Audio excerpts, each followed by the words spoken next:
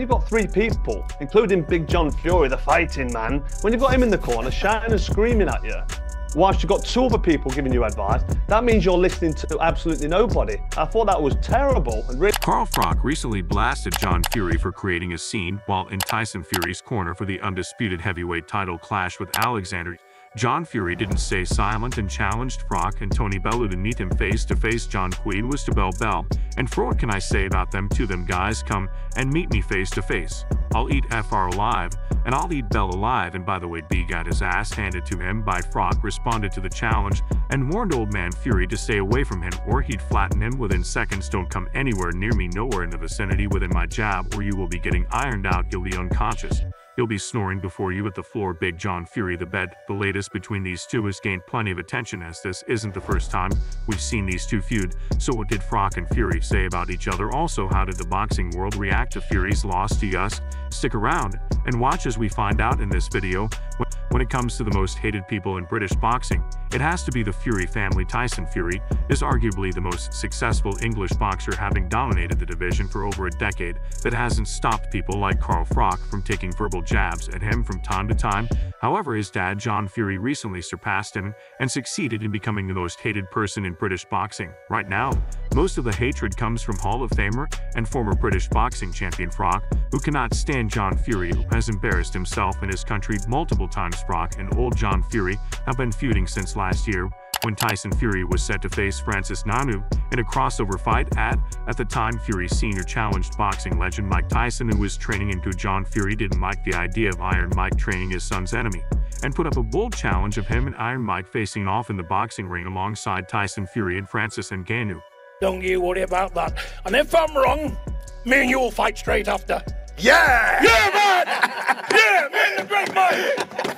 Whatever the outcome, me and you will fight. All day, baby. Get on there. This didn't sit well with the boxing world, and many slammed Fury Sr. for being foolish and insulting a boxing icon. Froch especially was furious and challenged John Fury to a fight. Of course, John Fury didn't respond, and the drama soon died down after the fight recently.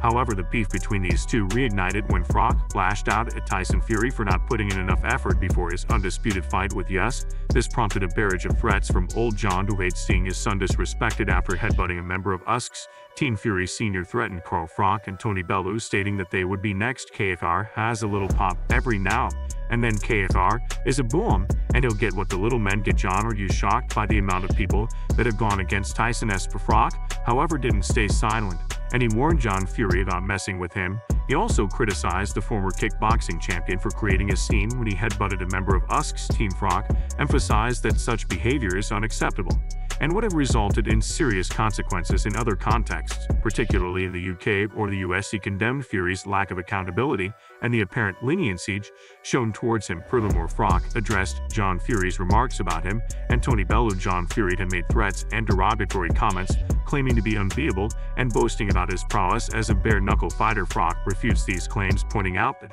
John Fury's professional boxing career was not impressive and that he had not engaged in a bare-knuckle fight for over a decade. Froch warned John Fury to stay away from him and Bell, threatening that any attempt to come near them would result in Fury being ironed out and unconscious before hitting the floor. Froch advised John Fury to remain quiet and stay out of trouble, emphasizing that his continued disruptive behavior would not end well. Additionally, Froch noted that while John Fury might have apologized for his actions, it did not seem sincere. Froch was particularly critical of journalists who interviewed Fury without challenging his behavior or asking pertinent questions, allowing him to mock and threaten without facing proper scrutiny. It appears as though John Fury heeded for his advice, because he stayed out of drama for the entirety of the fight. Apparently, the entire Fury family has a problem with Fro. During the lead-up to the fight against Usyk, Shane Fury, Tyson's brother, also slammed the boxing YouTuber for constantly mocking them.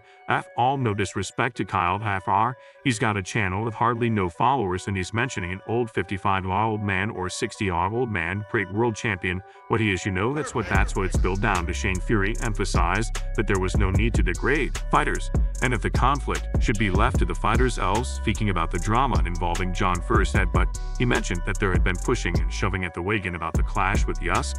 He reiterated that Tyson Fury would prove his critics wrong, showing his superiority in the ring. Regarding Carl Froch, Shane Fury expressed a dismissive attitude, criticizing Froch for mentioning John Fury on his channel.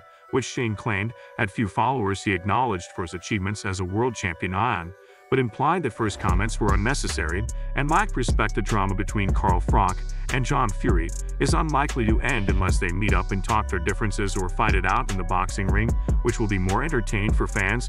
Froch isn't the only one who is a staunch critic of John Fury. Irish boxer Joe Egan, who trained with Mike Tyson, also has beef with. Recently shared his thoughts on John Fury, expressing strong emotions and personal grievances. "I would best have been in the bar or in the boxing ring, because he's in the wrong.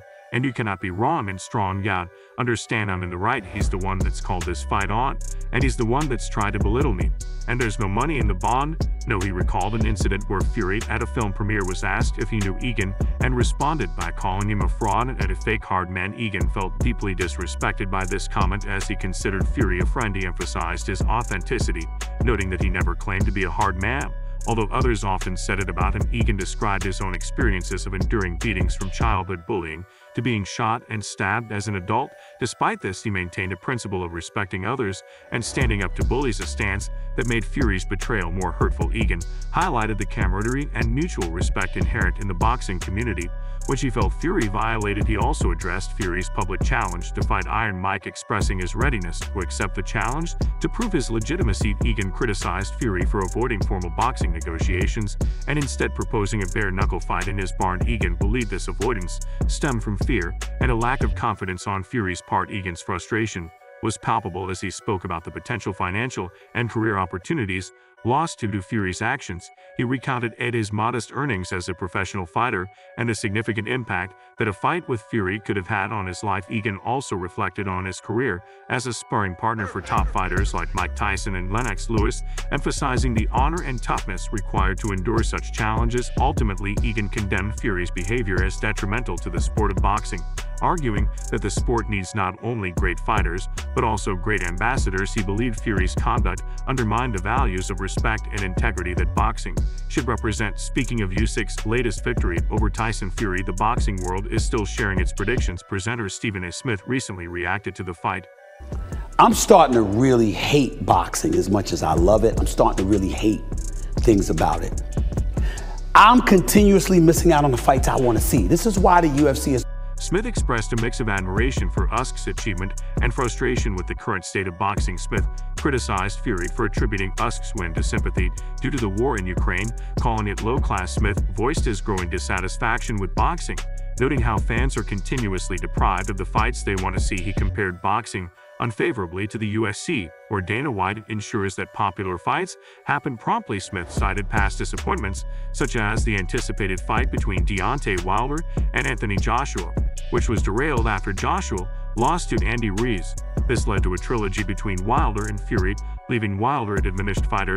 The recent Fury fight also disrupted expectations. Fans were looking forward to a potential bout between Fury and Anthony Joshua after Joshua's victory over former UFC champion. That's it for today.